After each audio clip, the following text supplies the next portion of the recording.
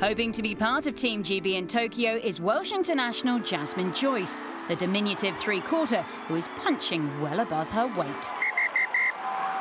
So basically started at the age of 7, so there was a local club down by me, and me and my cousin, we both just kind of went along, played a bit of rugby, and with the boys this was just tag games and stuff like that. It was awesome and I loved it, but there was a gap where at the age of 12 we couldn't play with the boys anymore, so I took a gap from 12 to 16 where I didn't play the rugby. I went into like netball and hockey and athletics. I enjoyed it, but it's nothing like being a part of a team within rugby and environment.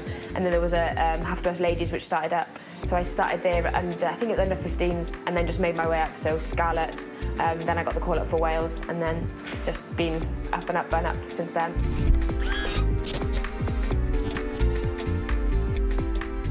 To get my first cap was something that I've dreamt of for ages, and I hadn't even got my cap before I went to Rio, so that was still kind of a goal and a dream for me to get my 15s cap.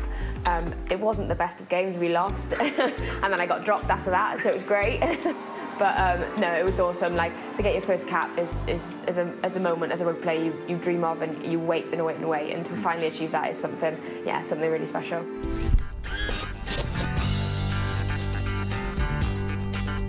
It was really tough, like to start with there was 2 Welsh and 2 Scottish who had to go into an English camp who just qualified and kind of like stepping on their toes. I think the first couple of months were really tough, but I know, me and the other Welsh girl found it really tough, and like almost come to a point where it's like, oh, I don't know if I want to be here anymore. But then we had a tournament in Dubai, and then after that it all just clicked and we loved it. Like, after playing a game of sevens, rugby, whatever, you just automatically get closer to the team. So ever since that, I was like, nah, like I'm going to give it my all. I'm going to make sure I just try my best in everything. I spoke to the coaches, kind of asked them where I am in rankings of wingers, and they were like, oh, you're last. Like, so I think there's 4 wingers, you're last at the moment. I was like, okay, what can I do? Like, what can I do to get selected? What can I do to get above them? Basically, the one thing they said was my passing, so my passing was really bad. So all I did was, after training, before training, was pass, pass, pass, and then I kind of just made my way up the rankings.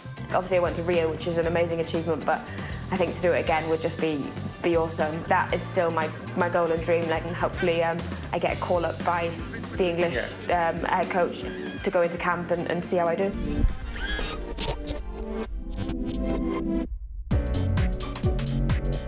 Oh, it's awesome, yeah. I think, well, Stockers messaged me on Facebook Messenger, basically being like, do you want to play for Barbarians? I was like, yes.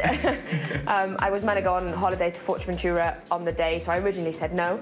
And then I messaged her like maybe like a week or 2 weeks after, saying, right, I've changed my dates on my holiday, like I've changed them completely. Absolutely, I would love to come.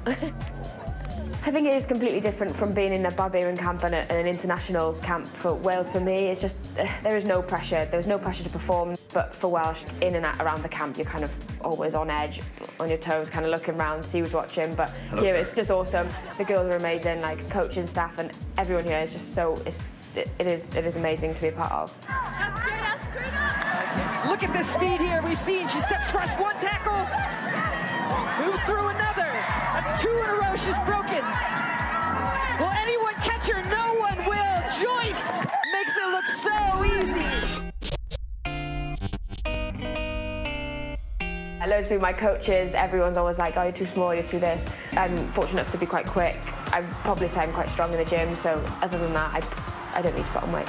You don't need to be big. Rugby is a game for all shapes, all sizes, so I think as long as I'm strong, as long as I'm fit and not getting injured with the size I am, then there's nothing stopping me.